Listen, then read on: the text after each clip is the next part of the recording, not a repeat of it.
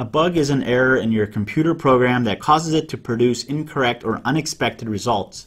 The term bug was coined back in 1947 by Grace Hopper, an engineer who discovered her program on a Harvard University Mark II computer was not working because there was a moth stuck inside one of the relays, which is a type of mechanical switch.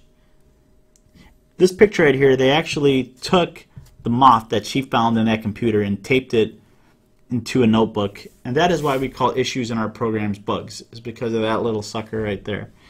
And I believe it's still preserved today. Debugging or troubleshooting is the process of finding and fixing problems or bugs in a computer program. There are several approaches to consider when debugging. You want to first understand and fix the compiler errors and warnings. Write comments in the code that will remind yourself to fix things later. You can also manually set variables to specific values just to verify that your program's results are correct.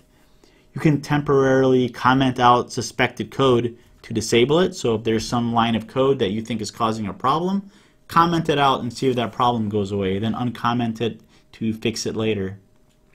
You can also insert print statements throughout your program and watch the values of variables displayed on your screen or on the console. You can also visually inspect the code or have friends and coworkers review it, maybe do a code walkthrough, which is common in the industry. And also use the IDE's debugger tool. And you can also use a testing framework such as JUnit